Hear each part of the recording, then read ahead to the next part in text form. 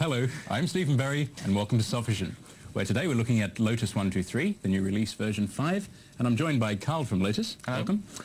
Let's start by looking at your role at Lotus, the sort of things you do. Right, I'm actually a systems engineer at Lotus Development, which basically involves me going around corporate accounts and the larger accounts as well, where I actually show them things like 123, freelance notes, and we recommend solutions to help their sort of needs that they have within their company.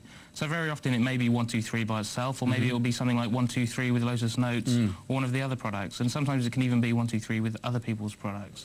123 is one of those products that is pretty much synonymous with the PC industry, isn't it? Yeah, it's one of those products that was the first one available really for the IBM PC, and our huge success has gone on from then really. Yeah. And it's had its 10th anniversary recently, and it's been a very successful product for us. So we're looking at release 5 today. Yeah. Is it very different?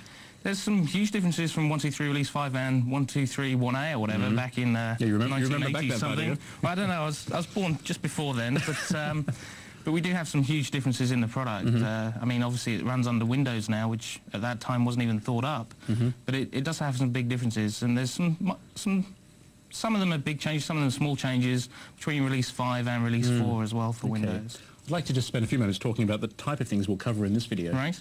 Well, we're going to cover obviously 123. We're going to do things like mapping, and also we're going to do the charting engine within 123. Just quickly, I mean, this mapping is a new technology, isn't it? It's a new technology that allows you to sort of like take regions like United Kingdom, Germany, Spain, France, and if you've got numbers that relate to those regions, 123 will map the figures onto an actual geographical map for you. So statistics on an area, is it? Exactly, yeah. And it also includes some information such as the population for each area. So you can actually work out things like, you know, how much profit you make per head in the country sort of thing. So there's some quite useful things in there. Okay, and just to take it back to grassroots level, also people that are new to spreadsheets, you will give them a grounding in the concepts? Well, this is part 1, which is obviously for the beginner's introduction to 123. We do have a part 2 as well. You mean we're going to have you for 6 hours? I know, it's going to be tough work, but definitely don't watch both at the same time. Okay, so we've got 6 hours to go through, 3 hours today, so I think we should make a start.